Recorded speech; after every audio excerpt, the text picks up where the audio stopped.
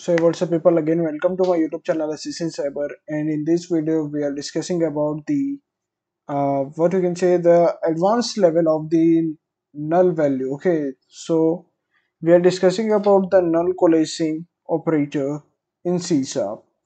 Okay, so if you've seen my recent video of C sharp, we have discussed about this program that if a user if the output is false, then it will print that the user is not a major. If it is true, then it should print that user is major, or it is null, that it means the user has not answered the question. Okay, so we are changing the values today, and we will discussing a simple thing. Okay, not a simple that it is had some its own value. Okay, so let's start it. So first of all, I have to declare some values, that is int. Then again, as we are discussing about the null value, we have to put a question mark over here, and then the tickets on sale. Okay, so I have entering ticket on sale, that is ticket which we are selling is null. Okay, then again the int available tickets. Sorry, what is loaded, man? Available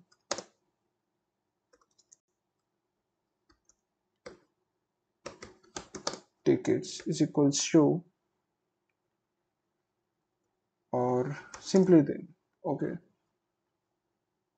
then we have initialized that sale on ticket is null, and we have initialized the value or declared the value of available tickets. Okay, then let's enter into the if statement. So if ticket on sale, that is equals to null, okay, then it should show that the available tickets is 0. Okay, or else available ticket is if for example, if the ticket on sale is 50, then it should show that the ticket on sale is 50. Okay, so let's program it. So first of all, we'll declare that ticket on sale is equals to null. Then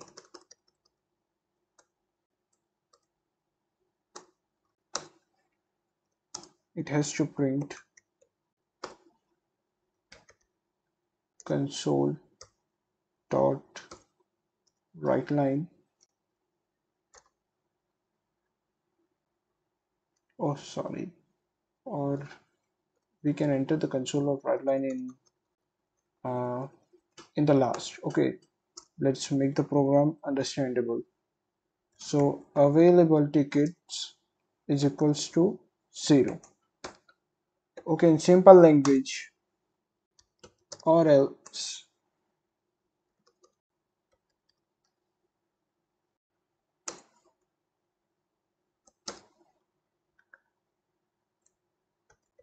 available tickets is equals to int ticket on sale. Okay, up to there the program is quite good, no issues found.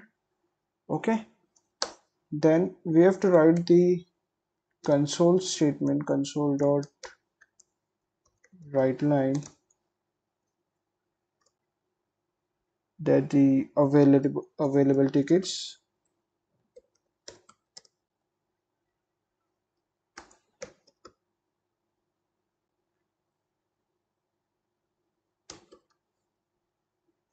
is equals to the value which the tickets is available. Okay, then there is available tickets. For in current situation, we have declared the ticket on sale is null. Okay, So if we run this, it should show that the available ticket is 0. Okay, let's wait for it.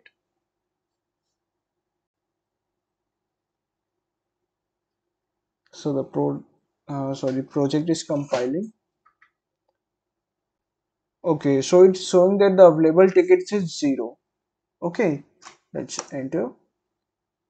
So instead of null here, if I enter that the available ticket says 50, so it should show that the available tickets is 50, and there it is.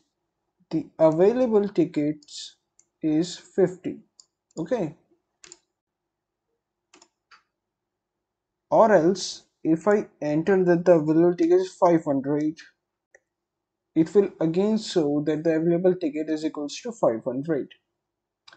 So that's all for today's video, and make sure you like, share and comment on this video, and thanks for your support. Please share this also. Okay, so goodbye, have a nice day.